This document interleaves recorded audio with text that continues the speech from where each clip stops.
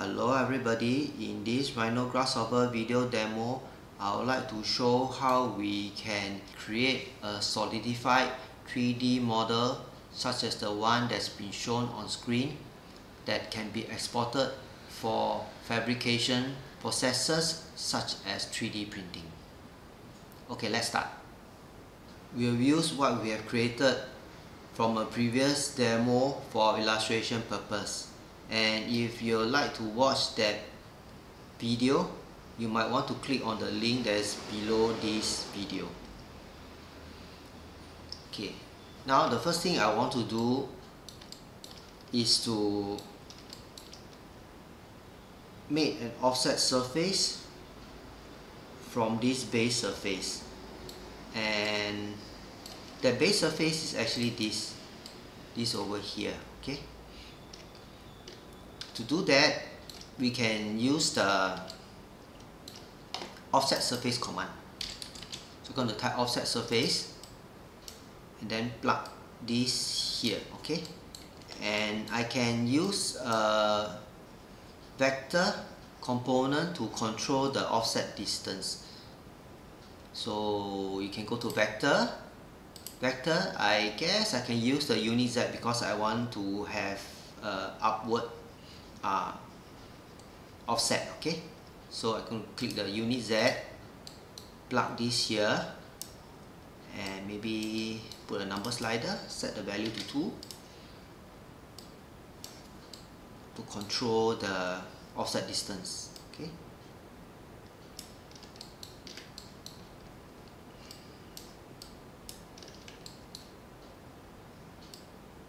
the next thing we need to do is to create the side surfaces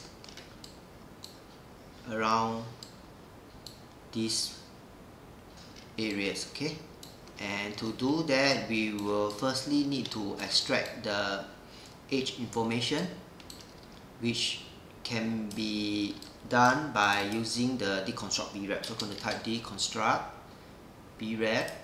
Okay, and plug it to the offset surface, or rather have the offset surface output plugged to the input of the deconstruct BREP. Okay, and the info that we need is actually this, the edges. Okay, I'm going to repeat this process for the original base surface. So I'm going to, maybe I just move this closer. Okay, so what I'm going to do is to copy another of this deconstruct BREP. Okay, I'm going to press the Alt key, copy this, and I'm going to connect this original surface of BREP to this. Okay, and again, I will need the edges information. Okay, now to create this surfaces, I can use the root surface, which can be found under surface freeform, root surface. Okay, curve A, we can use this.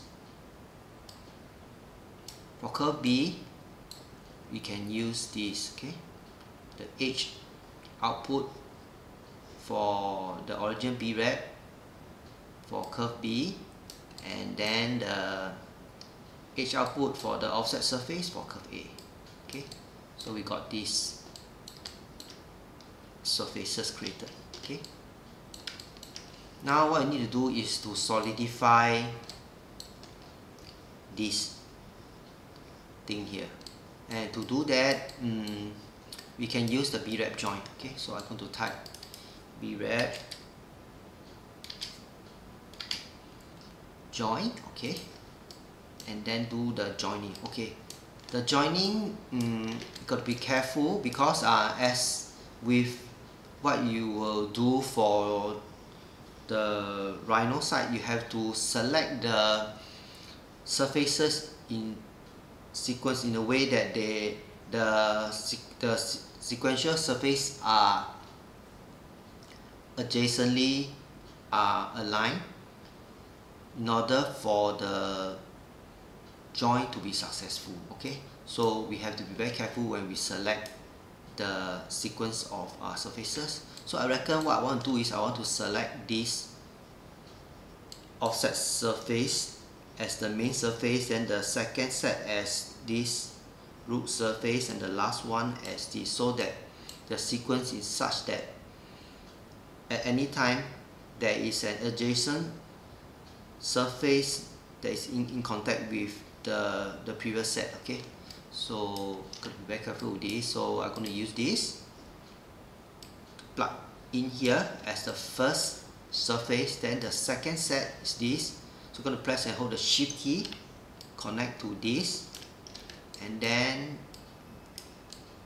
this, the face output of the deconstruct B-rep from the original base surface as the last set of, or rather the last surface to be joined. Okay, so I'm going to press hold the shift key, connect it here. Okay, so let's check to see whether we have a positive result. Okay, so we got this B-rep joint, and I think to do that we can put a volume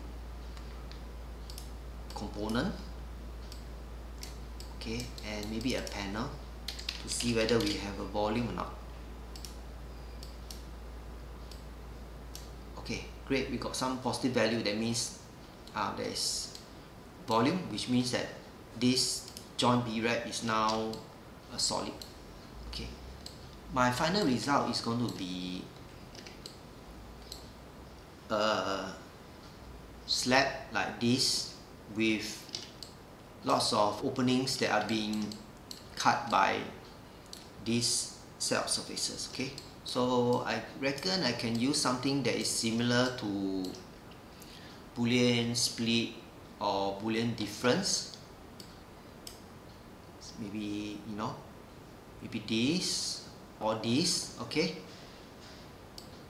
and the equivalent for Grasshopper with regards to those commands are parked under the intersect, under this set of tools over here. So I'm going to use the solid difference. Okay, it's this one here. Okay, so solid difference, B-rep A will be the main object to be cut.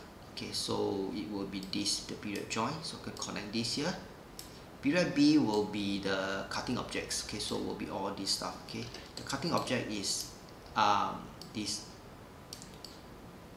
We just drag this. Okay, these resultant surfaces, which are all this stuff here that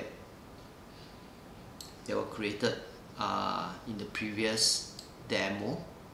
Okay, so I'm going to connect this to here, and I think it might take a while for the software to do its calculation.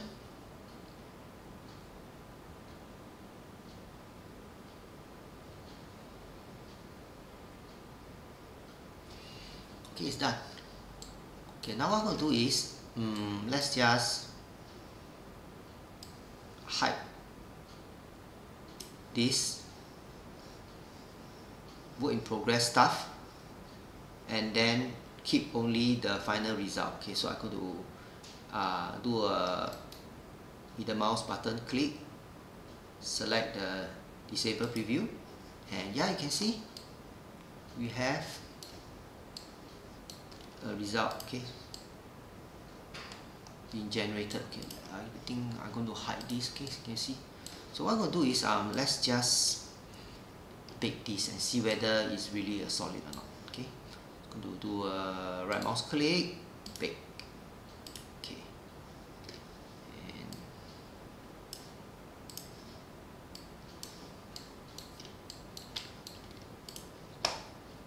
let's go to analyze,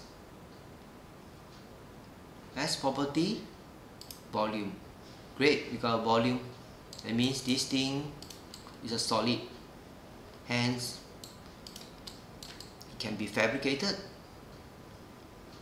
using methods such as 3D printing and so on and so forth. With that, I come to the end of this demo. Hope that's been useful. See you. Bye.